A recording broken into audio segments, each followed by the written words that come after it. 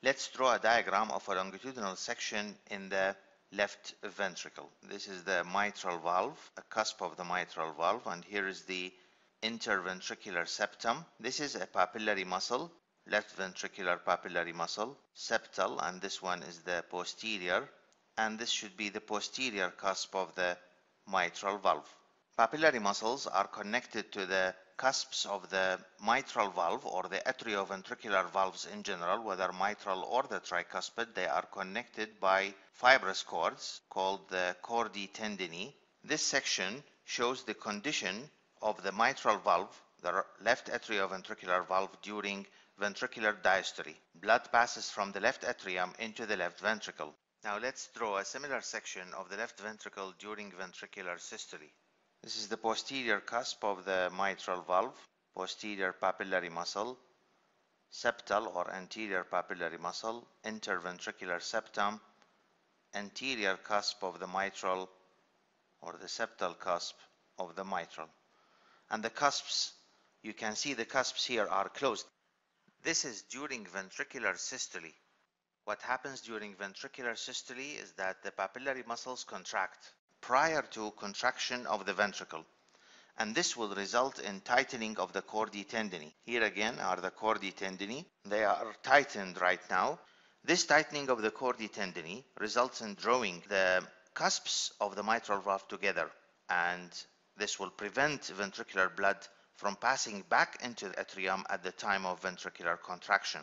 Thus, the chordae tendineae prevent eversion of the cusps into the right or left atrium as ventricular pressure rises. This means that the competence of the atrioventricular valves, whether the mitral valve or the tricuspid valve, the process is an active process because it requires contraction of the papillary muscle, and this results in tightening of the chordae tendineae. So it's an active process to maintain the competence of these two valves, the atrioventricular valves. It should be kept in mind that the mitral cusps are smaller in area and thicker than those of the tricuspid valve, and consequently are not ballooned back so much into the atrium during ventricular systole. The septal or the anterior cusp of the mitral valve, in addition, is thicker and more rigid than the posterior cusp.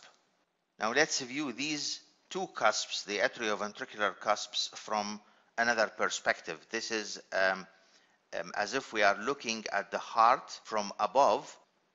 This represents the fibrous skeleton of the heart. The fibrous skeleton consists in part of fibrous rings that surround the atrioventricular canals and the origins of the aorta and the pulmonary trunk. So these are the two atrioventricular canals, the right one and the left one. And here this is to show you the cusps of the tricuspid valve. This is on the right side. On the left side, the mitral valve with its two cusps. More anteriorly are the openings of the aortic valve and the pulmonary. These openings are also surrounded by fibrous rings.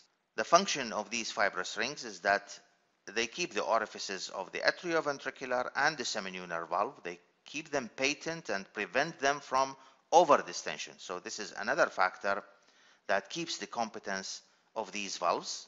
And the fibrous rings, they provide attachment for the leaflets of the cusps of the valves, whether the semilunar cusps or the cusps of the atrioventricular valves, and they provide attachment for the myocardium. Of course, this is in addition to their other function is that they act as an electrical insulator between the atria and ventricles, so that the only way that the electrical impulse passes from the atrium to the ventricle is through the membranous part of the interventricular septum, which is another part of the skeleton of the heart. Now let's deal with the competence of the semilunar valves, the pulmonary and the aortic valve. These valves are guarded by three semilunar cusps. In the pulmonary, we have three cusps. So there is one posterior and two anterior cusps. In the aorta, again there are three cusps, but there is one anterior and two posterior cusps. The cusps are cup-shaped. Let's look at the cusps from another view. and draw a section of an open aorta, an aorta that has been cut vertically and opened. So here are the three cusps. These cusps, as I said, that they are cup-shaped. Now let's take another look at these cusps from another view. A longitudinal section at the beginning of the aorta at the site of the cusps, and the section is showing two cusps. And you can see here that opposite each valve, the wall of the artery is slightly dilated to form a sinus, and the blood in these sinuses prevents the cusps from sticking to the wall of the artery and failing to shut afterwards. Now the free edge of each cusp is thickened to form what we call a lunule. So there's a thickening here in the free edge of the cusp. In addition to that, the apex of the angulated free edge contains a central fibrous nodule. So this is a nodule, and here is again another nodule and another nodule. These nodules and the thickening of the lunule, they assist in closing the central areas of the edges of the cusps.